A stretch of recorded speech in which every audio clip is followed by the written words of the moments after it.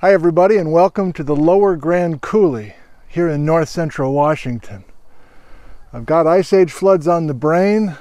I've got some new thoughts to share with you, some new discoveries, and all those new thoughts and new discoveries are coming from work that was done 100 years ago. Thanks for joining us. Let's get started. Okay, it's early Thursday afternoon here, and this is Lake Lenoir Cave trailhead. There's a couple of well manicured hiking trails to go up along the east wall of the lower Grand Coulee. You're looking south right now, and we're just going to do a short little walk up here in the talus, but looking to the southwest across to the other side of the lower Grand Coulee. I hope that you can see these wonderful scallops. And to me, that's very exciting to see these. How do I describe it? There's sheer black cliffs, but it's not a continuous wall, right? There's these upper kind of light green to tan surfaces that are more contoured. And most striking are these V-shaped cuts.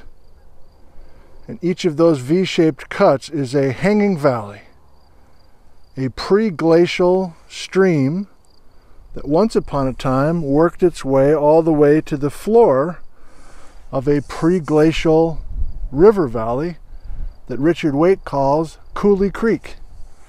Pre-glacial, pre-3 million years ago. But for us today, we're focusing on the fact that that pre-glacial kind of subtle landscape, that mature landscape, is no longer, and instead there was intense cutting where we have sheer walls as a result of very energetic water coming through here and carving the place up. Pretty darn good. Let's just take a little walk here and get a sense on the east wall that we have plenty of basalt bedrock, and I'm leading you towards a couple of old diagrams and old publications that I want to share with you. But let's just get our sense of walking on these rubbly talus surfaces, and you can see that damn near everything right here is full of vesicles. So this is basalt lava from 16 million years ago, and the lava in place is one layer stacked on top of another, the German chocolate cake. But there's plenty of talus which we can get into. And J. Harlan Bretz, 100 years ago, was thinking a lot about these talus surfaces, these talus accumulations tucked up here against the wall, the high wall of the lower Grand Coulee and the upper Grand Coulee.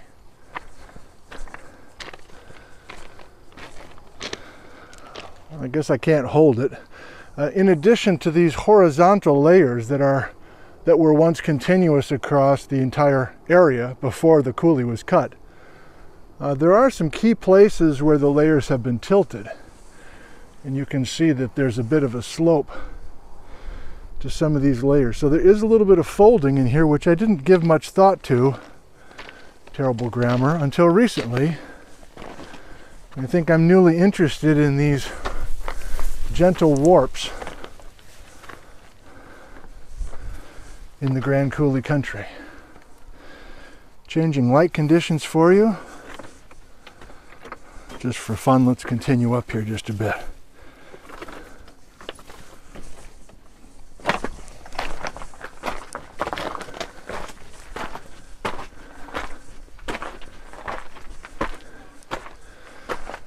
Some of the Geology 351 students will be joining me in about an hour. I'm making a short video as I wait for them.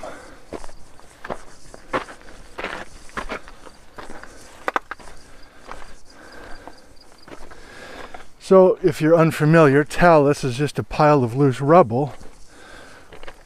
And we can't make a pile of loose rubble until we create a space for it. So we're really talking about the fact that we're removing a lot of bedrock quickly, and then we've got these steep walls of the Grand Coulee that are going to freeze and thaw over the last tens of thousands of years, and we're going to create these piles of loose rubble. Okay, let's swing you around to the other side, and then I'll share a couple of these old publications with you. Swinging you to the west, looking directly across to the west wall of the lower Grand Coulee.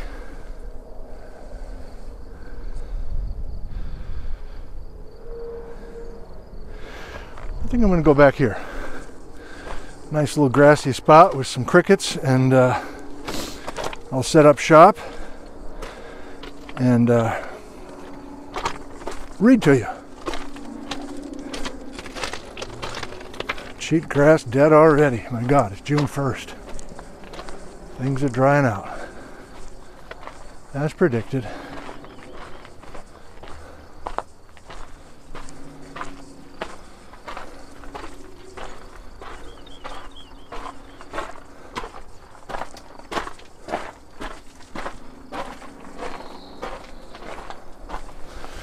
Yeah, how about right here? So I don't know if you've been keeping up with the channel, but I've been posting a few videos within the last few days reporting that school is about done, the spring term, but we've been thinking about the Ice Age floods in our class the entire term, and now that I have more free time, being the end of the rigid teaching schedule, I'm just going to go out here pretty regularly and follow up on a bunch of things I'm intrigued by. And so every morning there's new thoughts, and every morning there's leads to follow. And this morning was no exception. 5:30 this morning, check the email, get an email from Sharon in Colville, Washington. And if you remember back to the pandemic videos, Sharon from Colville sent a beautiful box of rock samples from northeastern Washington when I was first starting to learn about the exotic terrains. And I featured that box of samples where she carefully located the collecting sites and also gave me details on the Addy quartzite and other things. So special thanks to Sharon. I don't hear from her that often, but she saw the video I made the other day where I am now thinking carefully about 2 ice advances coming into Washington, and the older of the 2 ice advances potentially doing much of the carving in the scablands of eastern Washington. That's new to me. And so Sharon, by email this morning, said, I'm not sure you know about this paper from J. Harlan Bretz in 1924, but I'm sending it to you because I found it online yesterday. And I've got it on my phone. I want to read to you a paper that I don't think I had seen before. And this is after me and the students for the last 2 months stumbling into this idea that the Spokane glaciation happened before the Wisconsin glaciation. And just before I read this to you, if you didn't catch the last couple of videos, viewers, most everybody has heard about the Ice Age floods in the Pacific Northwest, and most everybody realizes that the story, as it's been told, is starting 20,000 years ago and going till about 13,000 years ago. But I'm now realizing that that's the last chapter, the youngest chapter in the Ice Age flood story. And you're like, of course it is. The older chapters is when you make the lavas and everything else. No. I'm on to this idea that I've somehow missed over the last 30 years. That there were earlier chapters in the Ice Age of coulee carving and bigger, thicker ice and bigger, more angry floodwaters than the youngest advance. So let's hear it from Bretz in his own words.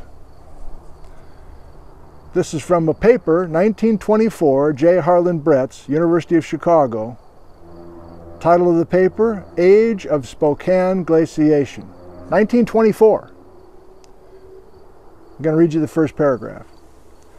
The northern part of the Columbia Basalt Plateau in Washington has been glaciated at least twice. During both glaciations, the drainage from the southern margin of the ice sheet was deflected southward across the plateau, right here. During the earlier, or Spokane glaciation, the volume of the waters was very great, and the plateau's southward slope was severely scoured along dozens of large channels, like this one. During the later, or Wisconsin glaciation, the volume of escaping waters appears to have been far less. Due to this lesser volume and the failure of the later ice sheet to reach as far as the earlier, only 2 of the older glacial drainage ways were used. Only 2 of the older glacial drainage ways were used. And then he goes on to talk about talus and the height of the talus going up to the walls of the older flooding event and the younger flooding event. So if you're really up on your Ice Age flood stuff, you totally followed that. You can see what I'm talking about. You can see the excitement if this is a new idea for you, like it is to me, even though the work was done 100 years ago. But I want to flip you around and show you another old publication. Thanks again to Sharon for that. And a viewer sent me this gift through the mail a few years ago. I'm sorry, I can't remember who sent it to me. But I was always intrigued by those illustrations, and I want to share them with you now because, to be honest, I'm going through everything that I have, every paper that I have, old, new. In other words, Ice Age floods research that's been done incrementally over the last 100 years. I'm reading all that stuff with a new set of eyes and ears because I'm thinking about these older chapters really for the first time. I even have a color scheme. I've got everything printed out and I'm coloring with a certain color for each generation or chapter of Ice Age flooding event. It's energizing, it's fun, and I'm just going to keep going. You're like, wait a minute, school's done. Shouldn't you be on summer vacation, sitting and grilling brats and going on your pontoon boat with your wife? Well, A, I don't have a pontoon boat. B, I'm kind of maxed out on brats, to be honest. And C, this is my idea of a good time. Sorry. If that makes me boring, it makes me boring. This is what turns me on. This is what energizes me. Not sitting staring into space. No offense. Okay. So, let's flip you around and look at this beautiful old book.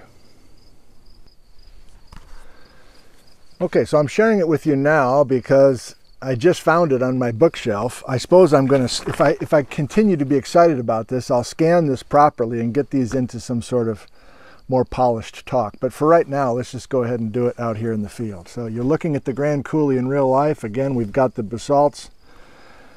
And here is the book. It's a thin little book. I don't know the backstory on it at all, except it's probably tied to some sort of propaganda for the power of man and the building of the Grand Coulee Dam. But this is by Fred C. Jones. Grand Coulee, Hell to Breakfast, a story of Columbia River from molten lavas and ice to the Grand Coulee Dam, 1947. And no offense, Fred, but the real excitement for me comes from these drawings by Charles W. Zach. The Geology of the Grand Coulee. And I noticed in the acknowledgments, this author ran this by Richard Foster Flint and J. Harlan Bretz and a few others. Okay, so here's our north arrow. So again, I'm used to looking at it like, I don't know, maybe I'll do it like this. So here's the more familiar look to me. And the brown, of course, are the Columbia Plateau lavas, the German chocolate cake. So Wenatchee is here, Ellensburg's kind of over in here. And out here in the middle of this basaltic plain is the Grand Coulee, which we can split into the lower Grand Coulee, where we're sitting right now. We're sitting right up above Lake Lenoir. So that's Lake Lenoir.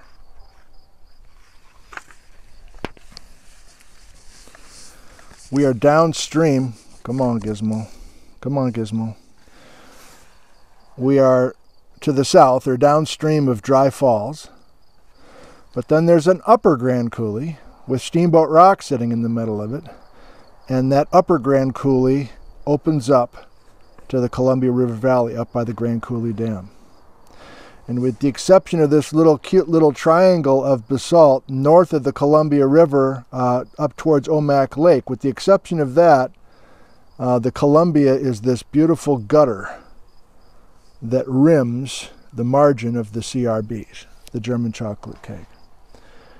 Okay, so here's a map showing the ice sheet encroaching into this basaltic picture. If you're a fan of this story, this is not news to you, that the Okanagan lobe crosses the Columbia Valley. It dams it with ice. This is not the famous ice dam of northern Idaho, but this is another ice dam creating Glacial Lake Columbia. And so suddenly now a quote-unquote swollen Columbia River comes down and starts carving the upper and the lower Grand Coulee. That water dumps into the Quincy Basin. It leaks into the Columbia River at various places like Frenchman Coulee, Potholes Coulee, the Gorge Amphitheater, and Drumheller channels over here as well. Okay, that's not really why I'm showing you this. I'm showing you this because there's a beautiful cross-section. So are you still with me? We're going to look at, the last thing we're going to do, if you're losing patience, is that we're going to look at some illustrations along a cross-section. So this red line is going right from Soap Lake through the lower Grand Coulee, right where we're sitting, through Dry Falls area, through the upper floor of the upper Grand Coulee, and getting all the way over to Grand Coulee Dam. If you're not sure what a cross-section line is, it's basically a slice. So this is like a cut, and now we're going to look at some illustrations about what's underneath this red line. Like if we could somehow cut this with a knife, pull all this stuff away, and look at the wall of our cut. That's what we're going to see. And it's a cartoon, and it's an illustration. What's the difference? And it's showing this slice at different times. So here's back during the lava flow time, where these lava flows are coming from Oregon and flowing into this scene, and you can see that there was kind of a granitic, rugged landscape that dominated this area. No longer, it's underneath the lavas. You're like, oh really, is it? Well, sure we go. Here we go. That former world, that former series of granitic hills and valleys is totally buried by the German chocolate cake.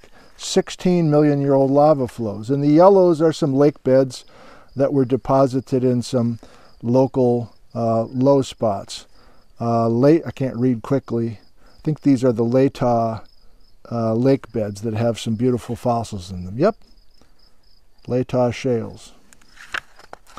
Still, that's not why I'm showing this to you. Still, we haven't done any Ice Age flooding yet. We haven't formed any coulee carving yet, but we're about to. This is why I'm, I guess, really for the first time seriously interested in these folds. And I know that the Coulee monocline keeps getting talked about, but maybe till this week I didn't really see why that fold was important. Well, now I'm seeing that where we folded the German chocolate cake here and here are places that we're going to create some waterfalls. Somehow I didn't have that in my head before. I should have, I don't think I did. Is this exaggerated? Probably. But this is where we're going to carve the upper Grand Coulee, and this is where we're going to carve the lower Grand Coulee. And so if you're losing it, today's Soap Lake, the little town of Soap Lake is here. Today's Dry Falls is here. Today's Steamboat Rock is over here. And the Grand Coulee Dam is here. Next slide. Well, here we go. Now, this is where I think the current thinking differs a little bit from this 1947 book. This illustration, I guess, approved by both Bretz and Flint, although maybe they didn't care that much, is that we have two waterfalls happening simultaneously. A waterfall at where Dry Falls is today, but this is not actual Dry Falls, I'll explain. and this waterfall, which is at today's Soap Lake. Again, you're going to start these, I'm going to tell this to the students in 45 minutes and show this to them. I think they'll be interested. In other words, we're going to form the upper Grand Coulee here, we're going to form the lower Grand Coulee here, and you know what I'm doing with my fingers. Once we start a waterfall, each major flood is going to beat up that waterfall rim and move it. In other words, we're going to eat away a bunch of the waterfall rim, and we're going to move the waterfall rim itself further to the north. Same thing here, but I think the difference is that today it sounds like, and maybe even back then, it sounds like Brett's and today's geologists think that the upper Grand Coulee waterfall retreat happened long before the lower Grand Coulee waterfall retreat. But in this illustration, both are happening at the same time. And you're like, I didn't see the waterfall thing before. Well, now you do.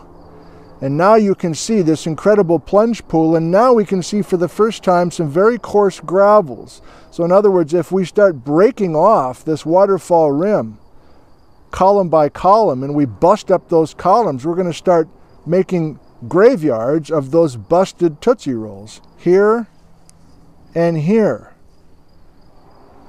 And you can see we're starting to move both this lower falls and this upper falls back together. Are they in sync? Are they moving in sync? Doesn't sound like it anymore, but let's not get hung up on it.